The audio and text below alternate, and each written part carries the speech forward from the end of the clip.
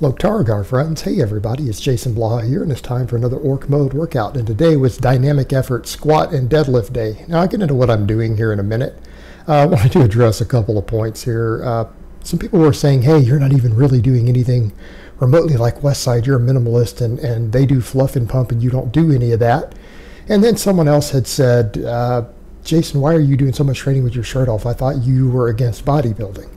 And I think people need to understand that the no shirt thing is actually for practical reasons, mostly. And I think that we need to remember that training without a shirt is not the same thing as sucking dick for drugs. They're two totally different things. Most bodybuilders are prostitutes. Okay, that's how they fund their lifestyle. It's been my experience being around that world. So you can't compare taking your shirt off to do some deadlifts so that you don't get sweaty with G4P and the whole bodybuilding lifestyle. I don't really see the association. One of the reasons I'm training without a shirt is that I don't really care if some people don't like my loose skin or whatever from the 100 pounds of fat loss, or they don't like my physique. It doesn't really matter. I train shirtless when the camera's not on if I do anything at home. I don't wear a shirt around my house. And even doing these squats with a shirt, this shirt gets so sweaty that it's drenched in sweat. So if I can go entire workouts in the Houston humidity and heat here, because even with fans blowing on me, this shirt by this 5th or 6th set of squats was actually soaked, and then it gets my belt wet and everything else. It just creates more laundry for me. So the less stuff I can wear when training, particularly in the humidity here, the less laundry I have to do, and you know, it probably gets better views on top of it on YouTube. So it's really a practical thing for me. It's just less laundry. The less stuff I get on, the less sweaty I get, the less chance of my place stinking up with sweaty clothes, and I have to do laundry more often. And since I'm the only one training here, I can just wipe my bench down when I'm done, you know, with a little bit of disinfectant and a cloth, wipe it down one time at the end of a workout, and you know, I'm done. Makes my life easier. So I mean, that's kind of what it's about. It's not a big deal. It's not like I'm rubbing oil all over my body and flexing on the camera. It's just it's a practical thing, guys. I live in a high heat place. Just like when I was training in the UK, you guys saw me wear leggings and layered clothing and stuff because I was training in the cold, right? I was training in sub-freezing temperatures sometimes, and you dress accordingly. It is hot as hell in Houston, and it's ultra high humidity. Like, you sweat here, right? You get swamp ass. So it's pretty much for practical reasons. It brings my level of sweating down and my laundry level way down, and I just prefer to do it. Like, if the camera wasn't on and I was just doing small stuff, I wouldn't even have the shorts on. So back to the point here. The other thing that was brought up was, you're not really doing Westside. You don't do fluff and pump. I do curls. I do laterals. I do JM presses, face pulls, ab work, hyperextensions, glute ham raises. No, I do a lot of accessory stuff. A lot of it. So people are looking at what I did for base building before of training minimalism, which I say novices should be doing, and they're assuming that's what I'm still doing. And anyone who's watching my training videos knows that's not the case. And then I've told you guys there are at least 3 or 4 small exercises I do all the time that I'm not even doing on camera. So there's more stuff that I'm not doing, even what you guys see here. So keep that in mind. And I said I'm going to continue to add more accessory work over time because we are having to get as thick as possible. And what people need to remember when it comes to these smaller exercises, not that I'm against them, it's that novice lifters waste their time with them. If you only squat 300 pounds and you only bench 200 pounds, you have no business doing a damn curl or a tricep extension. You haven't earned the right to do fluff and pump. You don't need it.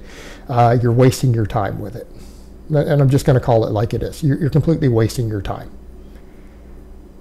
Smaller exercises are for people who are approaching their maximum recoverable volume on big lifts, and they have certain body parts that they need to bring up that can use a little bit more extra work, that can't handle more sets of big movements, right? Because you are reaching your limits.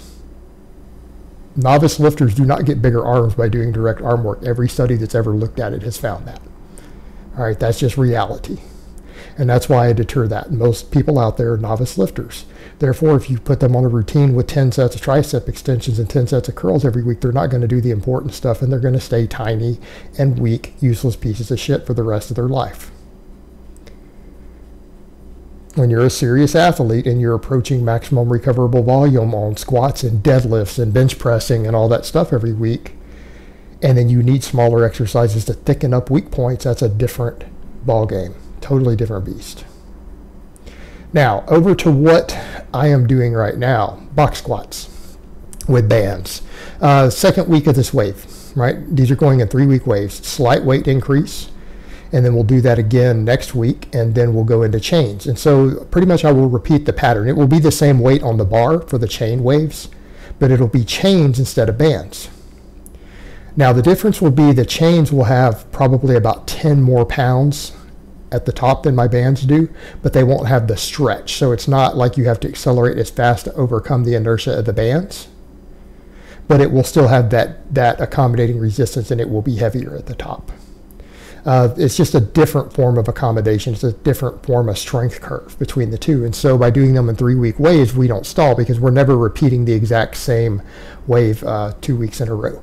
Because what I did on these, I started at 60% or so, and then I'm adding 20 pounds every week. So we're doing the 12 doubles on the box squat with a certain weight against the bands, and then I'm adding 20 pounds on the second week, and then another 20 pounds on the third week, and then we reset the pattern with chains. So we go back to the same weights again, but with a 65-pound chain set. So that's pretty much the way I'm going to do it. So it's going to be progressive overload through the 3-week wave, and then we rotate the accommodation. Same thing on the sumo deadlifts. Now I am going to say, man, today, these first 4 sets, I did them really quick with short breaks, and it almost killed my thumbs. Especially the second set, I had to re-chalk my thumbs really good because I didn't let the liquid grip dry, and I was struggling gripping it on the second rep on this second set, like I almost had to turn it loose. Then after that, I held on fine because I just chalked up really good. But doing doubles against the bands with the hook grip, you guys will notice on the last 2 sets, it looked like I thought my thumbs were going to fall off. But you talk about some fantastic grip work. It's just something about that hook grip pulling against those bands at the top, because the bands try to jerk it back out of your hand. It's just like, if you don't get that hook set in tight when you jerk it out of the bottom, because you're pulling for speed, right? We are doing these with compensatory acceleration. And even though there's only, what do I have on there? 395 on the bar, and I'll go up over 400 next week. 395 on the bar, but then the bands, you have to remember those bands are putting tension at the top. And I'm not even sure how much, but it's noticeable. Like you feel the bands try to jerk you back down at the top, and it just pulls against that hook.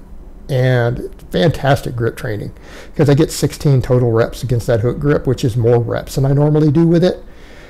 So I feel like that's really going to take my grip training up another notch. So I'm really happy with that. It's just that by the end of it, I'm just dying. I'm taking like long breaks these last couple sets. I'm not going to lie. Like these were like 4-minute breaks. And normally I try to do 90 seconds on speed work.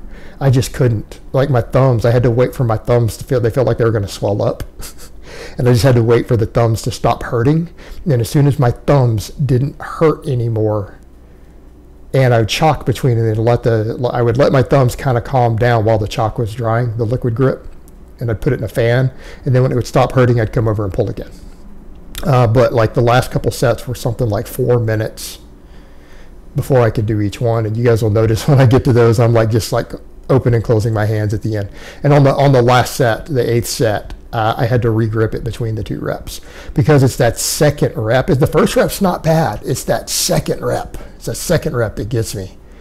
But, I mean, you get better at the hook grip by practicing it, and your thumbs just have to toughen up, and I've been doing a little bit of extra grip work outside of my normal training, not a lot, because I'm not worried about my deadlifts maximizing it right now. I need to do just enough grip work to keep it going, but I will start prioritizing grip work more and more as I thicken up and get stronger on this system of training again over time, because I will need to make sure my grip doesn't limit me. But the hook grip is getting a hell of a lot of work, and I'm glad I've been able to complete all the speed work so far in this phase without going to any mixed grip and doing just straight hook, because I really need the extra hook practice, because I'm doing it on both days now for the heavy work, which is a much lower volume, and then the all the speed work. But yeah, the 16 speed reps with the hook grip plus the warm-ups, which I don't even film. I don't have time. Like these are running 15 minutes without even doing any of my warm-ups on camera. And I do actually warm up. contrary to popular belief. And that's going to get more so as I add more accessories in, because I'm going to start rotating belt squats in. I've tested my setup, and I almost have it perfected to being able to do belt squats without a 1,000-pound belt squat machine. Like, it actually isn't as hard as you guys think, since I had enough stuff here. Like, I've got that peg and everything over there that I can put plates on. I've got belts. Like, it's just a matter of adjusting things and standing on blocks. Because I actually have 2 of those. You see those, that 12-inch box that I'm box squatting on? I actually have a pair of those. And I've tested it, and they stabilize really well me standing on each one. So it's a matter of squatting down and hooking my chain into the top of that peg and then squatting it up off the floor to do belt squats. And it actually works. So it's something I'm just going to do a little practice with off camera, and then I'll rotate that in as an accessory too. And I'll discuss why I'm doing all that also. 5 sets of 10 on pin lay rows. These were hard. These are hard. And there you guys can see there's my loose skin. You can see it. It hangs down when I do these. Deal with it. You don't like it, that's too bad.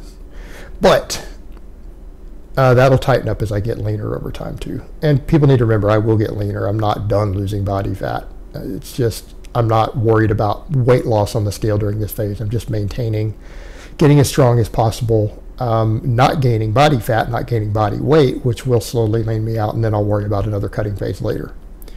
So, pin lay rows are hard after doing the deadlifts because my upper back is really fatigued from those sumo band pulls. Like, I really feel that in my thoracic region a lot. Like, I notice it feeling beat up, which is, you know, my weak area right now for squats. So it needs that work.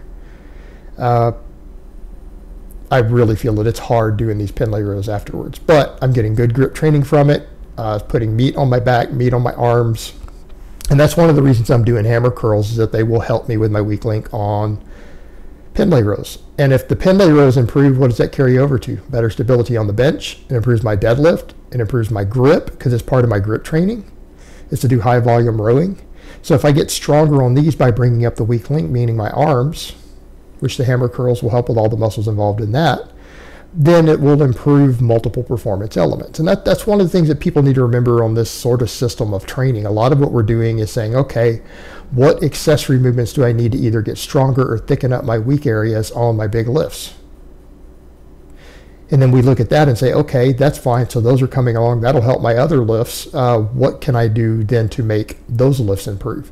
And something like hammer curls address the weak link in my rows.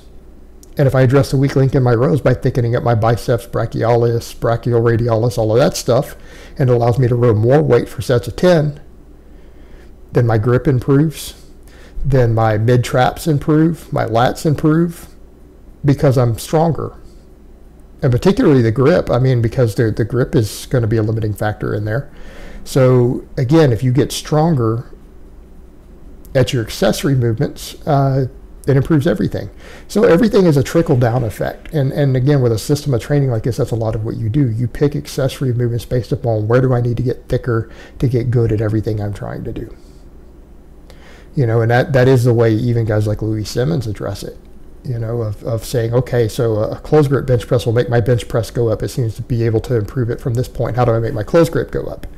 And everything is done through that system. It's a trickle-down effect. So you really look at that and say, technically, hammer curls, yes, they help with the bench press.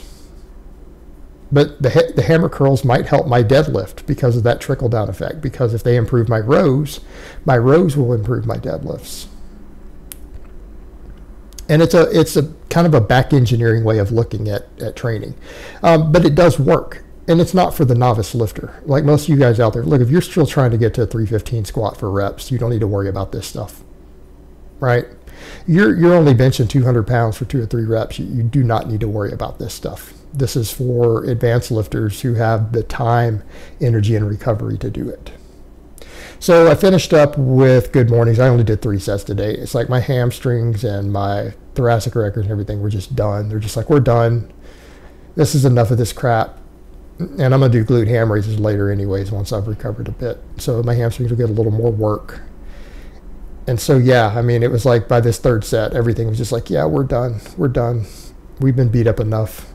But, I mean, it was a fair amount of volume, good workout. Got all my second wave done on all the dynamic work. Hit all my target numbers for the 5 sets of 10 on rows, and this did some good mornings. And I feel like almost my neck really gets a lot of work on here. My neck is becoming a limiting factor almost on these. And so part of me is almost going, it's going to sound, people are going to get pissed. I don't know, I might do some neck training just to get better at good mornings. Then people will start calling me strap-on destiny. Serious, not serious. All right, guys, but that's really all I have to say on that today. I hope it's been informative, and I will talk to you guys next time.